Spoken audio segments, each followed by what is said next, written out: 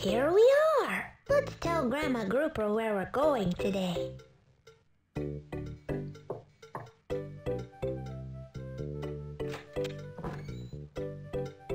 Well, hello there, Freddi and Luther. Hi, Grandma. Hi, Grandma Grouper. I'm afraid we don't have much time to visit with you today.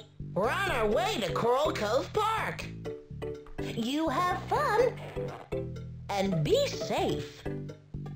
Thanks, Grandma. Goodbye. Wait for me, Freddi!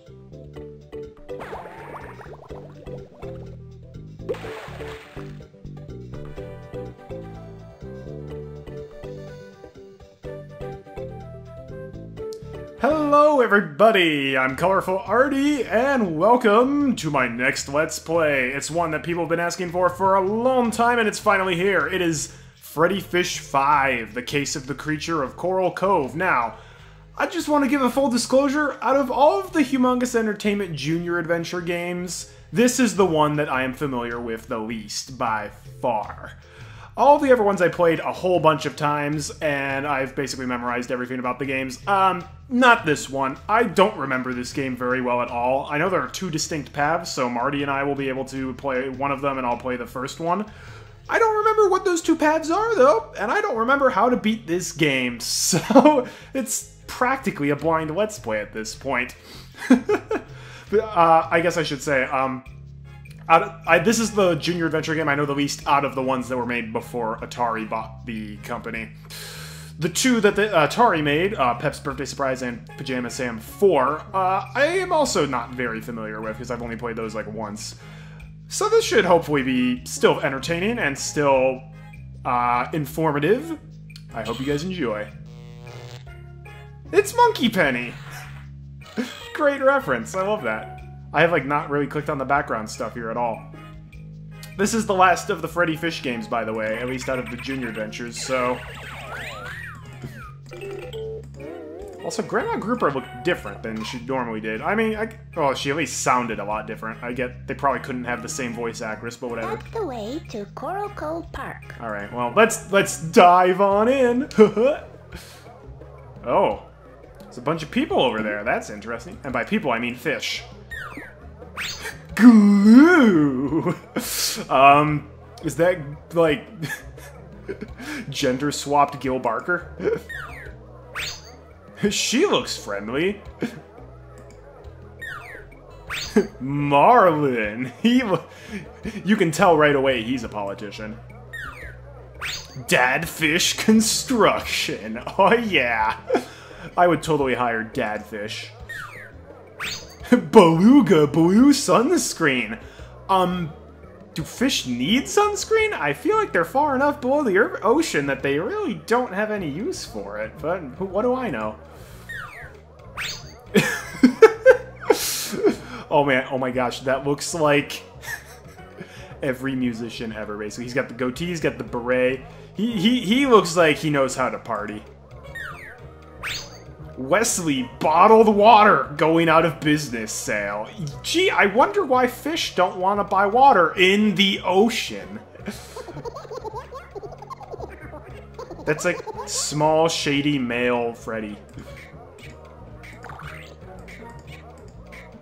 I love how Humongous Entertainment puts all these background stuff to click on in every game.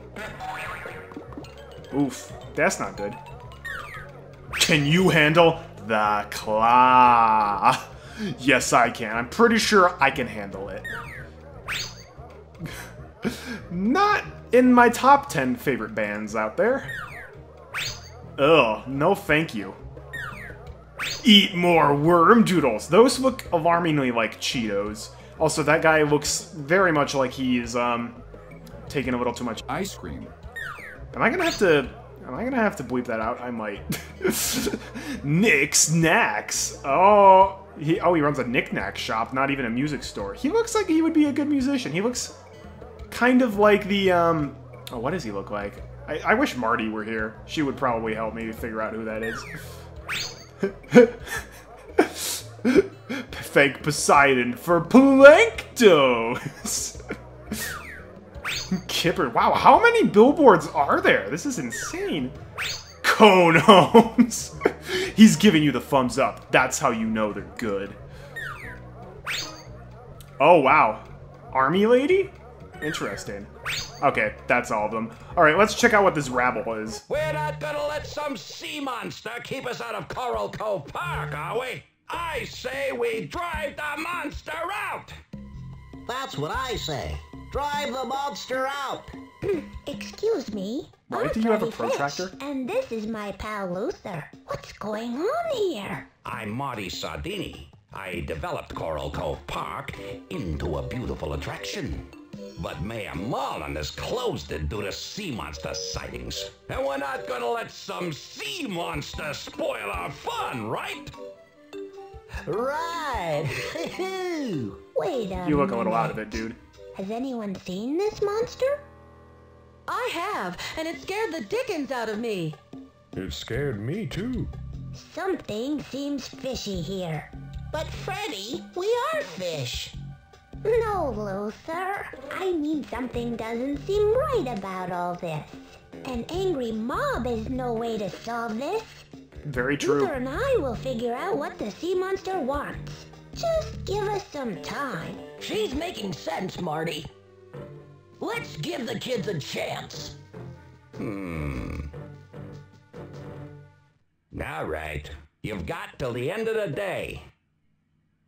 Then we drive the sea monster out of the park. Deal. Gee, I don't know, Freddi. A sea monster sounds scary. Don't worry, Luther. I'm sure there is a logical explanation for why this sea monster is scaring everyone. The first thing we need to do is get into Coral Cove Park to look for clues.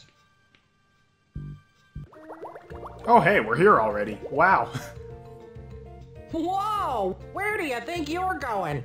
We're going to investigate Coral Cove Park. No one may enter the park, folks. Mayor Marlin's orders. What if we're here to help? Is there any way to get in? Your only option is to get this permission slip signed by Mayor Marlin. We're on it. Thank goodness she just happened to have the permission slip in her pocket right now. Almost like she was waiting for us. That's great. Yeah, so, interesting premise. Sea monster in the park, and an angry mob wants to stop it. And if there's one thing the last couple of years have taught me, it's that an angry mob generally means bad news. Alright, lady, what's up? Officer Beverly, Coral Cove, Precinct 14. How can I be of service? I'm admiring your uniform. That badge is really cool. Just remember what it means. It means authority. Yeah, that means don't try to swim past her or else she'll send the bulldozers after you. Dead men tell no tales. Oh wait, there's no middle ground between them. It was literally just a cut. Oh, okay. Interesting. It says Coral Cove. I can read, Freddi. That's the way to town. I need that in my yard. I've never understood the obsession with, like, garden gnomes. Is it that? That's what I want in my yard. Statue of Fish Liberty. So this game is slightly more advanced than the other Freddi Fish games. Like, this room right here is actually, like, a giant scrolling room. So if we go to the left, the whole room actually scrolls a little bit, which is really cool. So it's like a giant drawing. You And also, look like Gil Barker. That's because we're twins. My name's Gillian. I'm Freddi, and this is my friend Luther. Pleased to meet you. Likewise. So this is Gil Barker's twin sister, Gillian Barker. I love it. Also, you just have a photo of your brother in your pocket to show her. It's like, hey, I think I know you. You're Gil Barker. Yeah, we're twins. She just pulls it out. It's kind of weird. Anyhow, what's up, You Gillian? must be proud of your brother Gil's success. The whole family is proud. We come from a long line of Barkers, you see. That's what do you mean? What do you mean you're proud of your brother? He was the... I was about to say he was the murderer. He was the culprit in the last 2 games, or at least he could have been the culprit. What timeline is this with regards to Freddi Fish 3 and 4? obviously it takes place after those because we recognize Gil Barker, but like, is it in this timeline of Freddi Fish 5, was Gil Barker the culprit? Was he not? I mean, even if he wasn't, all he does was run a Hall of Mirrors and then sell us some gum. That was literally it. Like, there's no need to be proud of that. How long have you worked in sales? Let's just say I'm not at the bottom of the pyramid anymore. I've been warned about jobs like that. Nonsense! It's the way to go, Luther. I'm my own boss, and I make a great living. Sure, but it's still a pyramid scheme. You and Gil look so much alike. I've heard that all my life. You even have the same briefcase. Oh, now you're making things up. That's because they used the exact same character models from the previous games and just slapped lipstick and a wig and eyelashes on them. Problem solved. How much does the glue cost? 1 purple sea urchin. You can't beat that. Yeah, that's true. Unless you give it to me for free, please. Let's check out what's in here. It's the mayor. Hey, you're the mayor, Hi right? there. I'm Freddi, and this is Luther. We'd like to talk with the mayor if possible. I'm Clyde. The mayor's all yours as soon as I'm done with his makeover. It's just that I'm missing my number 8 fin pick. Where could it be? It must be back in my barber shop. I'm so absent-minded these days. I'll go look for it. We'll go look for it. If you'd like. What dears! Quick as a bunny, just run over to my barber shop. The fin pick should be right there. Okay. Hang these keys up on the hook inside the barber shop when you've found the fin pick. Okay. Wait, I have a lot of questions. So first off, we're underwater. This is like the ocean, and yet somehow he still has buckets of water for Mayor Marlin. Maybe it's a different liquid, but how would you keep it perfectly submerged? This doesn't make any sense. Also, you're trusting 2 random kids with the key to your barber shop, just hoping that they A, don't lose the keys, and B, that nobody's gonna break into your barber shop and steal anything. This is not the way to go, buddy. There was an actual fish in that statue of a fish. And another one. Also, that's a cool action figure back there. Guy riding a horse. Something smells good. What's that blue stuff, Mayor Marlin? It's dish soap. He's soaking in it. Okay, so it's dish soap. Maybe, like, these are sunk to the bottom of the ocean and dish soap is at a different density, so it also sinks into it? Maybe that's how it works? This has been Artie's Science Facts for the day. Ooh, that was a good sound effect. I've heard that in some other Humongous Entertainment games for sure. Can we have a whole game starring that fish? This is really good music.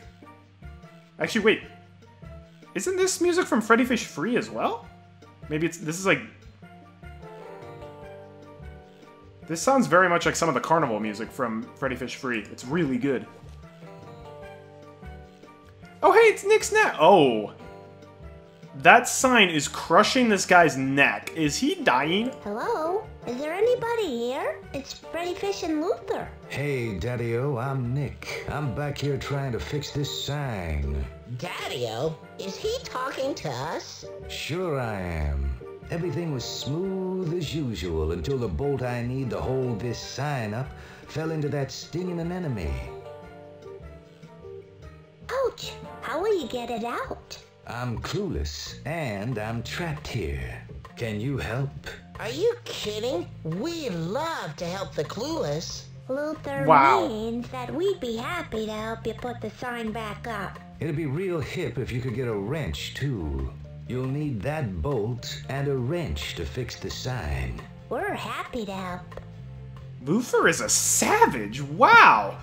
So, yeah, this guy is literally has the sign fall on his neck. Can we at least lift it off of We'd him? really like to see your store. There's no way we'll fit, Freddi. The sign is blocking our way. True.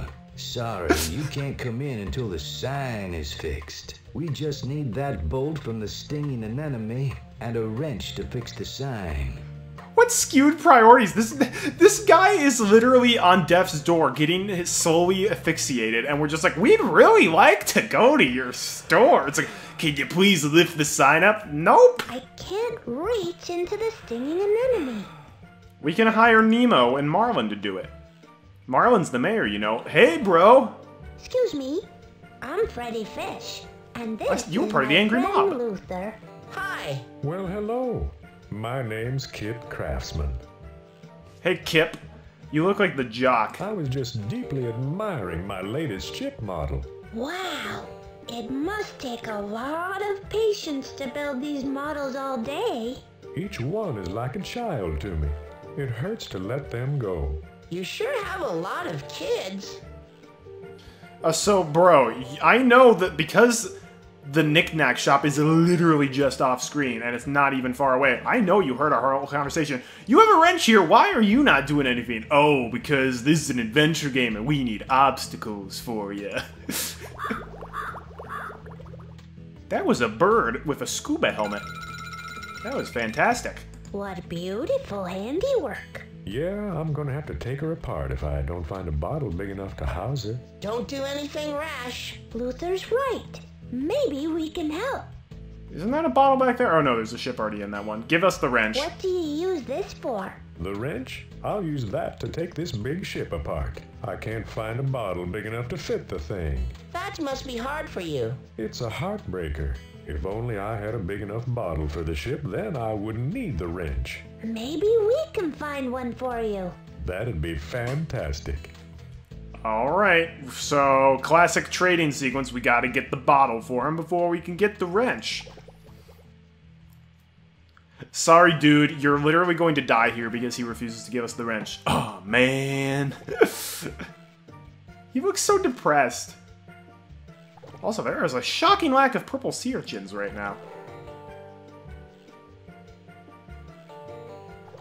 The Freddi Fish games have really, well, not just the Freddi Fish games. Humongous Entertainment games in general have really good music.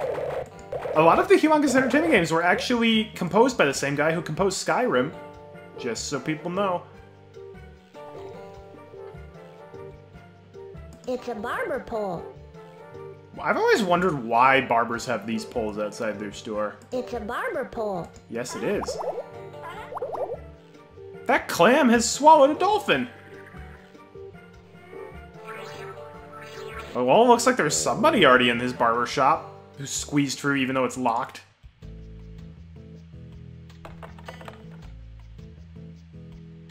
That door's locked. Yes, it is.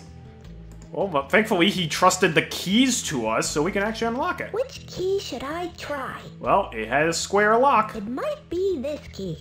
It's not really a key so much as just a piece of metal, but alright. That's it! We're in, Luther! Whoopee! Alright, we broke into this guy's store. Let's go and rob him blind.